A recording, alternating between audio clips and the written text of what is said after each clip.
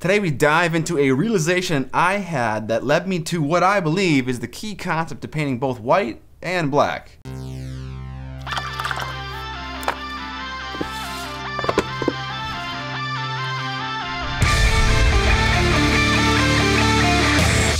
What up, Mini family? Let's take a stroll down memory lane to what sparked this rabbit trail. I had just recently finished painting the vampire model that I'm currently selling, the Duchess. Buy yours on Miniac.co. And I was super proud of the entire model, but especially the dead flesh that I had accomplished. So I went to go show my wife, and the first thing she says is, "Why'd you make the skin purple?" I was confused.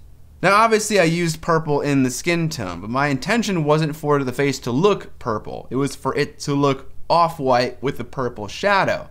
But then I think I figured it out. Chalkboard time! Let's get nerdy. Imagine that these squares are any part of a miniature you're painting. A singular ab, a cheek, the other kind of cheek. Imagine applying layers of paint to it, not worrying about blending at all. An assumption you may have that seems pretty reasonable is that every single layer will get equally smaller like this. You can see all the layers below the top one equally. Okay, so far this seems pretty straight up. Somewhere in here is your shadows, somewhere up here is your highlights, and then smack dab in the middle is your midtone. Your midtone is special. It's the color you want the object you're painting to end up looking like. But if our midtone is white, how do we highlight it? Nothing gets brighter than white. And if our midtone is black, how do we shade it? Nothing gets darker than black. Well, the first understanding about white and black that you need to have is that nothing in the real world is actually pure white or pure black. But everyone knows that.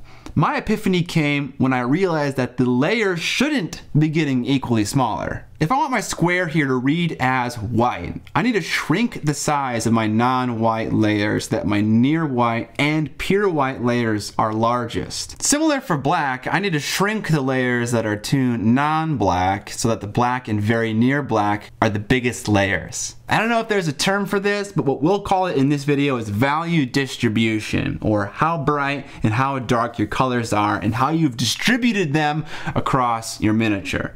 Okay, we're just about getting too nerdy and this is starting to make sense, so let's head back to the bench. If what you're painting isn't reading as white or reading as black, and that is your end goal, consider messing with the value distribution to include more near whites or near blacks. Let's test this theory on a miniature and see how it might be carried out. A lot of hand waving going on here. Now we're gonna get especially nerdy in this episode. I'm gonna talk at you for a long time, so occasionally you may need to slap yourself so you don't fall asleep. Oh. To make this more bearable, I'll break it up into sections. Let's talk about the technique of layering. One thing I like to say is that white can be shaded with any color and black can be highlighted with any color, as long as there's enough white or black hanging around on your miniature for whatever you're painting to read as white or black. But how much white and black is enough? It's hard to know, so let's just paint until we find it. For this miniature's skin tone, I want it to read as white, but a warm white. I'm going to start with a red oxide color as my maximum shadow. I'll then mix in white paint and start to layer the color on. I'm not worried about blending at this stage. I just want to get the right color in the right spot. A great question at this point is, well, how am I supposed to know what the right spot is? Well, I have a video all about how to highlight your miniatures that you can watch, but the basic premise is this. Imagine rays of light coming down from your light source, which in my case is a light source directly from above the miniature. Wherever the light rays and the surface of your miniature form a 90-degree angle, that is, they are perpendicular, that's where your highlight is brightest. Anything farther away from 90 gets darker. Now, there is a lot more to this, so if you want to hear more about it, make sure to watch that video. With my first layer, I'm covering up 97% of the dark red oxide tone, so I'm being really aggressive. It might have made more sense to start with this color and then shade with red oxide. But let's just play this out. It's really important to think about your future layers. You need to create enough space for yourself. What I mean by that is that my next layer will need to exist inside the one that I'm painting right now, and the next one inside of that, and so on and so forth, getting smaller and smaller. I better make this starting layer sufficiently large to account for all of my future layers, or else everything else will get too small too fast. While I'm slinging paint, let's talk about today's sponsor, and that's Hand of Glory.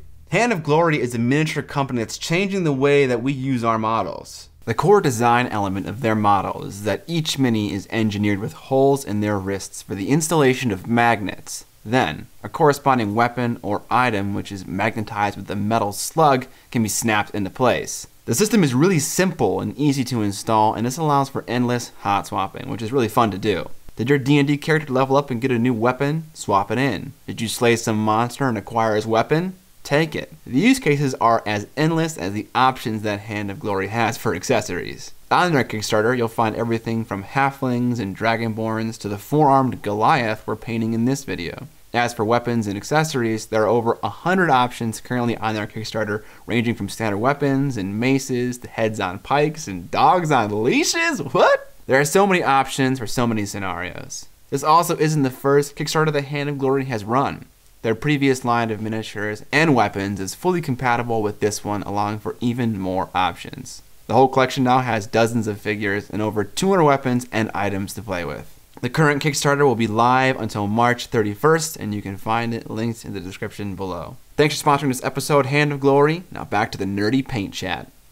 Let's talk about dealing with everyone's favorite complaint about white: chalkiness. Another reason why I like layering for white specifically is because white is often difficult to apply without getting a chalky effect. It's my theory that this chalky effect comes from not getting full opacity over previous layers. You can get this chalky effect with any color that's light because they don't cover well over anything that's darker than them, which is most tones. With layering, we can slowly increase our brightness layer after layer, and ensuring that each layer gets full opacity, which will result in no chalkiness. Oftentimes, this is much easier said than done. You still need to have good brush skills and sufficiently thin your paint, and each layer you apply, even though you go gradually, will likely not be full opacity in one coat, which means you need to apply a few coats of the same color on the same layer. Try not to make it too big or too small, and suffice to say that the coverage of white and the idea of value distribution make it hard to deal with. But with a little bit of patience, anything is possible. Okay, but does the concept of value distribution have further implications? Definitely a question you had, right? Yes, what are the further implications of value distribution? Yes. This idea that we're discussing can be realized with any kind of painting, whether it's blending with an airbrush or wet blending or glazing on top of a white undercoat. With an airbrush, you often go back and forth with your highlight, shadow, and midtone, trying to get the right amount of each so that everything is looking right. It's just easiest to think about value distribution and to see it when we're talking about layering, which is why I'm choosing that route. This is where we stand at the end of the layering stage. There are some problematic areas that could use some fixing. There are some obvious transitions in my layers, and you can see all the tones present on the model, just some are in very low quantity. The next step that I would take is to soften some of these transitions with glazing or feathering or wet blending. In an effort to keep this video less heady than it already is, we'll keep descriptions of those techniques out. I have separate videos about those techniques if you want to check them out. Also, while I'm smoothing things over, I'll adjust various layers. Maybe I'll make a dark red shadow smaller or a highlight bigger. I'm looking at the miniature and I'm making spot adjustments based on what I think is wrong, and this part is a little hard to quantify for you. It's something you learn with patience. You'll likely have no problem finding things that look wrong, but you may struggle with how to fix them. Try to adjust the value distribution or the shape of the highlights and shadows and see where that gets you. What's left is to paint the rest of the miniature. A lot of white is surrounded by red because I applied it with an airbrush, so possibly removing some of that will help with what the skin tone is perceived as. If it isn't surrounded by a sea of oxide red, maybe it'll read a little less like red.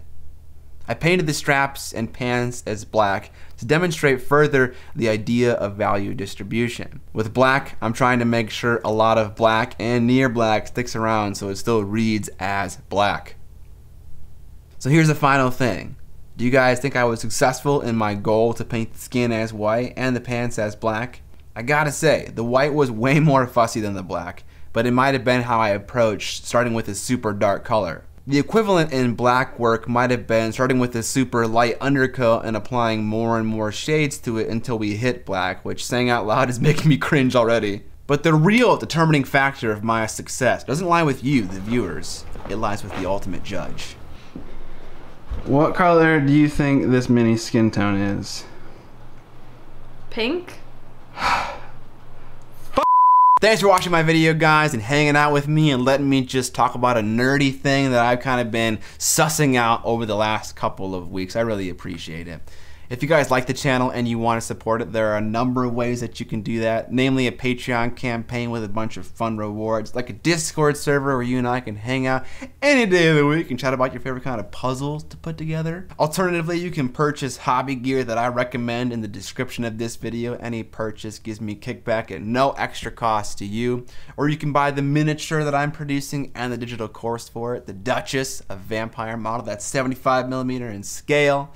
And don't forget about today's sponsor, Hand of Glory. All our stuff linked in the description below. Subscribe today! And most importantly, don't forget to...